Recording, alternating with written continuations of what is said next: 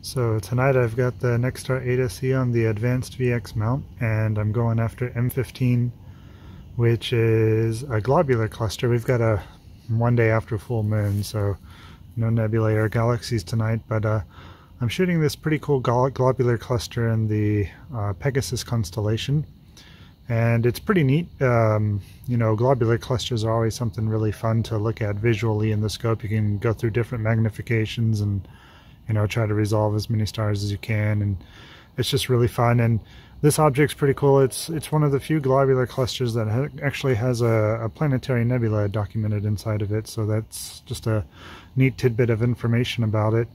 But yeah, I'm also trying something different tonight. I've got the ISO set really low, down to 400, and I'm doing 60-second exposures, and my idea behind this is to hopefully resolve more color in the globular cluster. A lot of the times when I shoot them, the stars just all turn out pretty much white, and the core is kind of blown out a little bit. So hopefully this time we'll get the core a little bit more resolved, and also hopefully have some more color definition with all of the stars. So we'll take a look at my guiding and some of the exposures that are coming through.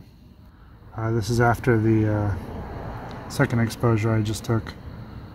So you can see the guiding's quite well tonight with the Nexstar 8se on the advanced VX mount.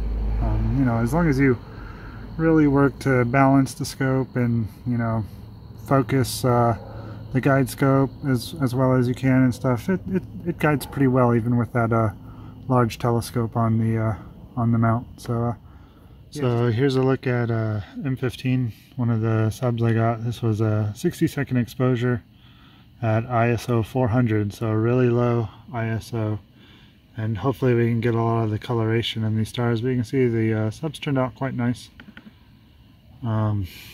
Pretty good tracking. Stars are quite pinpoint, so pretty happy with this result.